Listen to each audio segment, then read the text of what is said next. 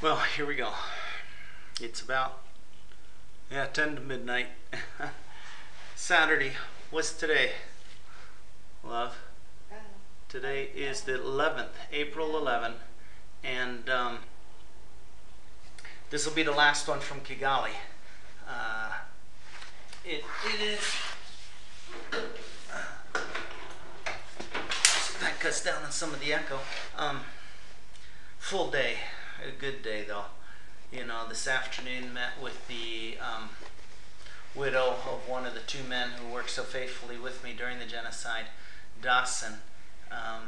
He was ex-military commando before the genocide even. He left the military, trainer guy, and worked for me at ADRA, and a wonderful man of integrity. Knew how to weld, and he actually we set up a welding shop. He was the chief of the welding shop, and really knew how to quietly negotiate his way through the roadblocks. A lot of times people just think about me going through the roadblocks alone, and rarely was I alone. I mean, there are a few times, but pretty rare. And some days I'd have my friend Gasequa with me. Other days I'd have Dawson with me. These two men were just invaluable during this time. And yeah, his quiet, soft-spoken, and his deep trust in God. He was a very incredible man. A year after the genocide, tragically, he lost his life in a car accident. But as I met with his widow today, we'll have to stick that picture on. Boy, I haven't stuck any pictures yet, I don't think, on the website. That'll probably happen when we get home here in the next couple of days. But it was very nice to meet with her and one of her children. And she's doing well. She works at a dental clinic and doing well. Her oldest son is the one that we've been helping get through university so that he can support the family. Also this afternoon, a couple old friends, a businessman here in Kigali, Josue, came by, and John, and nice to sit and visit with them. And he was, he's a real creative entrepreneur type guy here. And he's brought in a stone cutting machine for cutting lava stones, so you lay down yard bricks for landscaping and stuff. Great guy. But this evening, you know, it's getting late. I got back to the place where the government's been putting us up, and that was, of course, after Teresa and I went out to dinner with the Minister of Information, Louise Mushikiwabo, and her husband Norman. A very, very gracious couple. If it wasn't for Louise, I'm guessing we might not have been here this time. She's the one who really made all the arrangements and is just so graciously cared for all of our needs and been so incredibly supportive and appreciative. Many families today, including hers, were having memorial services. Very hard time going back to the burial sites and stuff, as in many places they're still discovering those who were carelessly thrown down toilets and pits. And I hate to even say the word so kind of easily, because it's so tragic. In fact, I'll make another blog about one of the exhumation sites we are coming on here 15 years later. We'll do that as a subject of another blog. But after a heavy day like that, she mentioned having a sense of, you know, just peace, which is wonderful. You just pray and hope that many people, even though there's still so many unanswered questions and things, you just pray that people begin to get some sense of peace, and as we continue to journey through it. But it's this journeying through it that really struck me this evening. As I got back, there's another phone number, the cleaning gal at the union office, Parusi.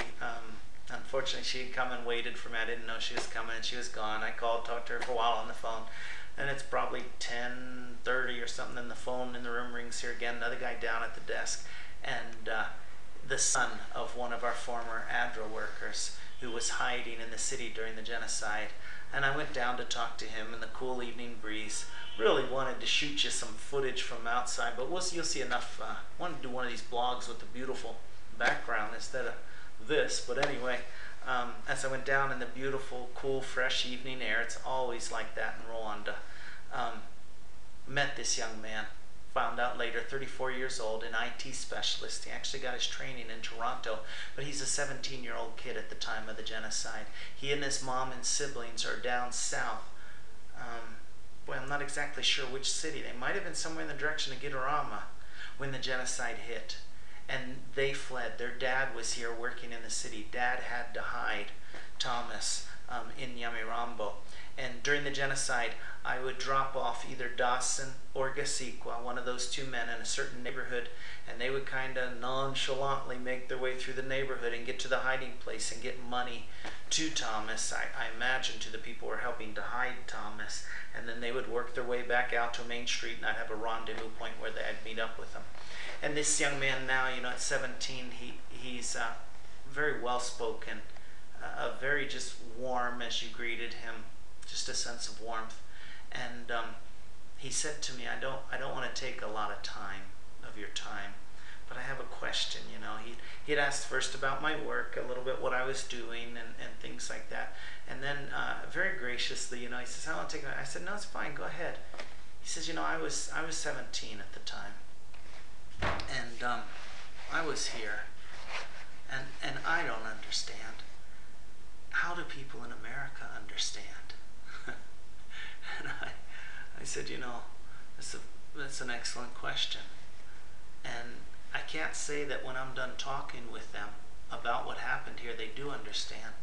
But one thing I hope is that the simple understanding they had before, which is so often incorrect, this simple understanding that it says, oh, Hutu people hated Tutsi people and they started killing each other, that simple understanding will be broken, shattered, and that they will begin this journey searching for a new, more correct and more useful for the future understanding. None of us understand it, but we're really in trouble when we think we do, and we settle for these shallow and incorrect explanations. I used to kind of get a little frustrated. I shouldn't say frustrated, but it kind of like, why do they do this? At facing history in ourselves. When I first started working with them a few years ago, because they said, we work to complicate the understanding of students. Complicate their understanding. Somehow it was a phrase sort of like that, serious, not much different than that. And I'm like, I like to simplify things. I think simplify, clarify. What do you want to complicate life for? And then I come to understand that really what it means, what for years they've come to understand what it means, is that we get these overly simplistic understandings, and it's just not that simple. And so in complicating the thinking, it's not confusing the thinking, it's simply trying to bring in more of the realities that are played, more of the just different dynamics that are involved in a situation, so that no, we're not trying to make it more complicated. We're simply bringing in the honest complexities of the situation. But he said, I'd like to sit down, and there's several of us, he says, who'd like to. There was another son of a man. He was one of our titulaires, a nurse in charge of a clinic here, and he was killed before the genocide. And in a rather harrowing day, we moved his wife and children out of that area of northern Rwanda down outside of Kigali. And he says, some of those sons who have survived the genocide want to talk with you. He says, it might not mean much to you, but we want to say thank you. And I said, oh, you only know how much it means to me. Well, can I call him on the phone? He said, and I said, sure, everybody's got cell phones. So this one of the guys who survived, one of the sons of this head nurse who survived, is a helicopter pilot in the Army here today. And we talked on the phone for a few minutes. He said he'll come and see us at the transit lounge tomorrow as we're flying out tomorrow morning. But I look forward to sitting down and talking with these young, many of them young professionals here in Rwanda who are working to just try sort out. He says, you maybe understand some things better than me because you were here. And I said, nah, I don't think I do. Maybe I understand certain things a little better, and you understand other things better. And as we come together, maybe we can help each other. And so it kind of gave me a new vision too, a broader vision of what could happen with conversations here in Rwanda. Conversations that I know a lot of you would love to sit in on. So I think my last one went over 10 minutes, so we'll have to cut this one shorter. But we fly in the morning, and I wanted to get that little visit on before we took off. Really appreciate those of you who are checking in with the blog, and any of you who'd like to leave a little comments or feedback. Some of you have written a few emails, and that's been great. very few number of you, but I know life's busy in the U.S. But a couple of words with just a couple of thoughts. I mean, thanks, or yeah, that's all right. I know you're grateful, so I'm not looking for that as much. It's just simply a few things that stick with you, a few trigger points perhaps, or a few things that link together with your life today, the life around you, and some of the things we're sharing from here. Those little links are what really I'm really interested to hear. And so, thanks. From Rwanda, we are signing off.